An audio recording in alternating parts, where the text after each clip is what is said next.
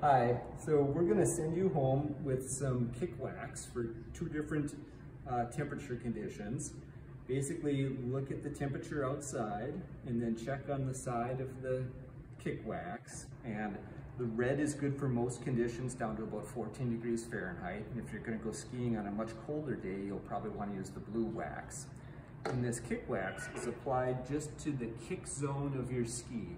And so we've marked on the sides of the ski, we've identified the kick zone, and that's where you need the sticky wax to go. And to apply it, you just turn the dial on the bottom a little bit to bring the wax up and crayon on a thin layer on both sides of the groove. Don't worry about trying to get any into the groove in the middle of the ski. You don't need it there. And then use your cork. I'm going to send you with red and blue and a cork. And just set the cork down on top of the ski and rub it back and forth. And that'll warm up the wax and smooth it out.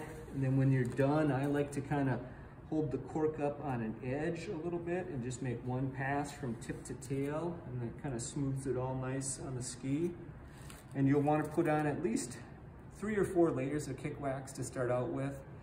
When you're done skiing, you can look at the base of the ski, and if there's still a good amount of wax on there and the temperature's the same, you can go out and ski on it again. Or if you notice that some of your wax is worn off, you'll need to put on another 1 or 2 layers. And you can put the blue on top of the red if it's colder, or vice versa. It doesn't really matter. But you don't want to see a big bumpy buildup. It's best to put on a thin layer of kick wax, cork it in, put on another thin layer. Keep it nice and smooth.